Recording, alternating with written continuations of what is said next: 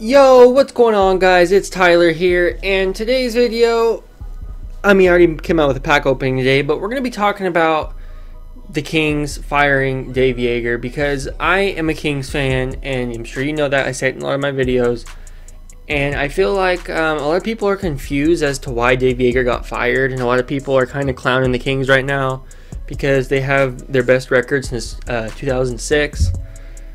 39 wins. For about 10 years, we couldn't get past 33 wins, and this year we got to 39 wins. And I just kind of wanted to make a video talking about why they fired Dave Joerger and why I'm okay with it. I feel like my shirt, this is like a pajama shirt. It's like it's a Kings shirt with under my Kings jacket, just like a pajama shirt with my Kings beanie on. So I just want to talk about why I'm like not that mad that they fired Dave Joerger, because I feel like there's a lot of the Kings being a smaller franchise. Like, I'm sure you could find a million YouTube channels right now talking about Magic Johnson quitting being the GM of the Lakers, but I feel like you can't find a lot of YouTube channels talking about the Kings. So I just want to go ahead and be a little I don't know, if you're a Kings fan, subscribe to my channel. Maybe I'll start talking about Kings stuff more often, or maybe basketball stuff in general. But we're going to talk about Dave Joerger, so I'm not going to waste any more time. Dave Joerger had a weird few years with the Kings. He coached 3 years, and in that 3 years it was really weird. Like, so the first year he gets a free pass. That was the year we traded DeMarcus. You know, whatever. It is what it is. I'm not going to hold anything against him that year. The next year, which would be last year, Vlade drafted De'Aaron Fox, which is great, and he was good. But they also decided to sign Zach Randolph and George Hill, which didn't make much sense because we had, at the time, Skal Labissiere, we had Willie Cauley-Stein, and Zach Randolph was taking up minutes, and it didn't really make much sense. Now, on the flip side, we signed George Hill, who was starting when De'Aaron Fox was obviously amazing from the start. Like, there was absolutely no reason for us to even have George Hill, especially since we gave him $17 million a year. Obviously, they realized that because they traded him. And we eventually basically were forced to start De'Aaron Fox. But for a while, it was like, why is De'Aaron Fox not starting? So last year as well, Buddy Hield said that he didn't feel comfortable enough to start. He wanted to come off the bench. So it's like, okay, fine. De'Aaron Fox started the last half of the year. I felt like it held the team back a little bit. Zach Randolph was still getting minutes when he shouldn't have. Didn't make much sense, but I was like, you know what, whatever. We're rebuilding. Just get De'Aaron Fox the minutes and we're good. Just get Buddy the minutes and we're good. This year we draft Marvin Bagley, and he basically comes off the bench the whole season. We signed Nemanja Bjelica, who was on absolute fire for the first probably month of the season. Hitting his threes like 5 feet behind the three-point arc, making these ridiculous passes that every Euro player makes where they're throwing it over their head and throwing it there and throwing it there. And he's good, and Bjelica is a good role player, but he was on fire at the beginning of the year, and he pretty much sucked like the last couple months, except for short spurts here and there. I mean, Dave Joerger, he kept playing him and starting him instead of Bagley. And I understand maybe it's because you want a scoring punch off the bench, but you already have Bogdan. Bogdan and Willie Cauley-Stein had great chemistry the first couple of years they played together. And then it seemed like Bogdan and Willie Cauley-Stein were hardly on the floor anymore because Willie started, Bogdan was coming off the bench, which was a weird scenario, but I'm kind of jumping ahead of myself here. Let's go back. Our roster consisted of De'Aaron at the point this year. This is pre-Harrison Barnes trade. De'Aaron at the point, Buddy at the 2, Justin Jackson at the 3,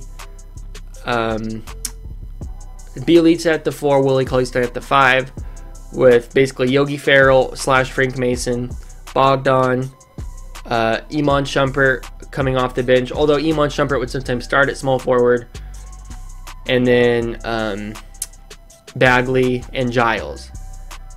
But there have been absolutely so many games that we blew because Willie Cauley-Stein is not that good of a center. He's not. I'm sorry, but Willie Cauley-Stein is not very good.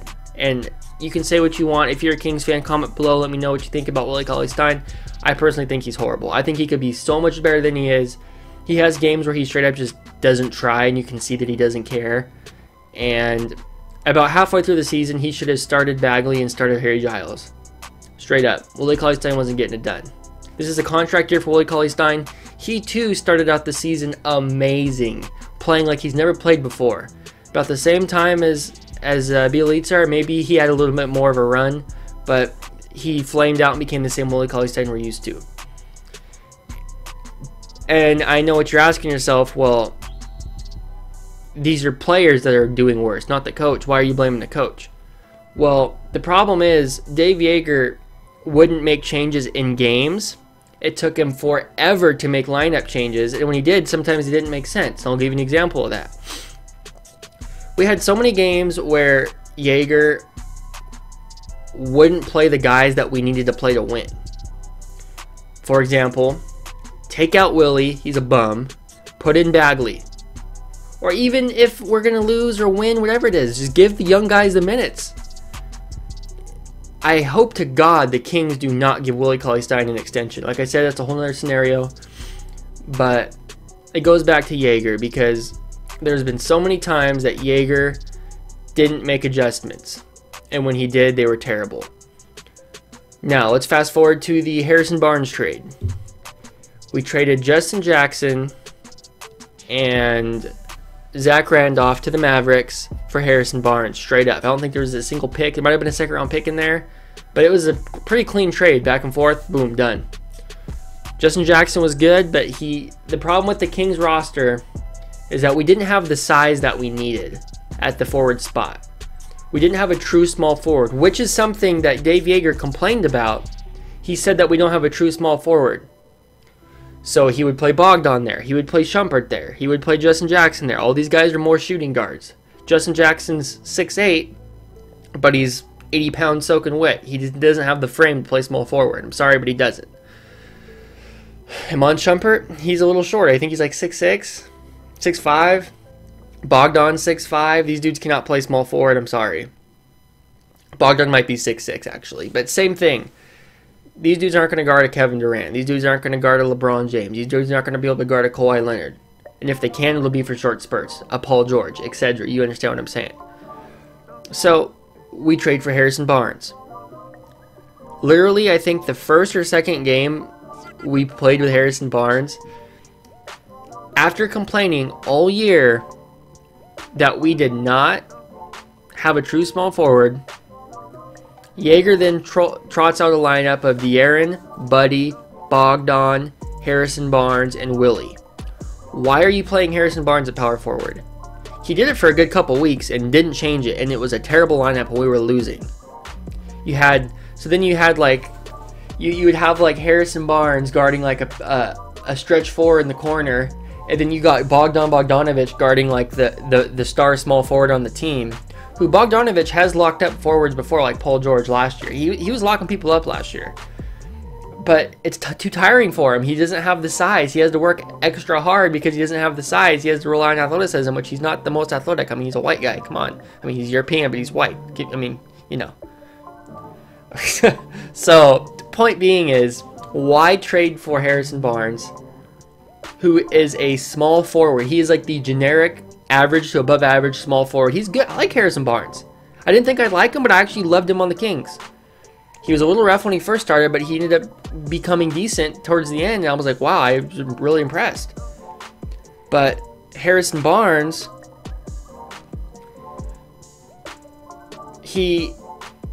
why are you playing him at power forward? It made absolutely no sense. So then not only is he getting the Giles/Bagley minutes at power forward, but now we still have the same small forward problem that we just made a trade to try to fix. It didn't make any sense. It literally did not make, it made zero sense. He coached the team like a guy that wanted out. And I mean, I liked Joerger. I kind of liked his personality when he first came in. I'm not going to tell you guys where I work, but he would show up at my work every once in a while. Like, I only saw him once, but people would say, "Oh, hey, Dave Joerger was." I was like, "That's cool." The coach comes and to my work and does what he does. I'm not going to say where I work. He shops. There you go. He comes to my work and shops. I'm like, wow, he shops up where I work. That's cool. You know, he got one time I saw him, he was wearing a full Kings warm up, like, you know, like the it's got like the collared neck, and then God, I gotta grow my beard back. He would wear like the full collared thing and like the pant, everything, like a full warm up. But like, he didn't make sense. He actually would straight up ignore fans or media. There's like, after a game, they'd be like, wow, there was one game in particular, I can go back and find the quote. They said, Bagley has been playing amazing as of late, blah, blah, blah. Is there any consideration of starting him? He says, no, next question. Why is he like that? Why was he like that? Why was he being that way? I understand he might not want the media telling him what to do, trying to force him in this. I'm the coach, I'm going to make my decision. I understand that viewpoint, but at some point the fans are entitled to an answer. Why wasn't Bagley starting? Marvin Bagley was the best. Marvin Bagley averaged 20-10, I think Marvin Bagley was in a list of like 5 guys. There's only been like 5 other guys that have averaged 20 points, 10 rebounds as many times in a season as him. Something crazy in the rookie year. Like, Bagley was good. I got so mad on my old iPhone. I had an iPhone case. That was broken. I got so mad when we drafted Marvin Bagley. I punched my couch. I accidentally grazed my iPhone that was like, had a little thing on the phone case. It was like cracked, so it was like sharp, and I was bleeding. I bled from punching something because we drafted Marvin Bagley. That's how bad I wanted Luka Doncic. I was totally on Luka Doncic bandwagon. I love Bagley now. I'm feel dumb for even being that mad that we drafted him. And it just comes to like, he would not make in-game adjustments.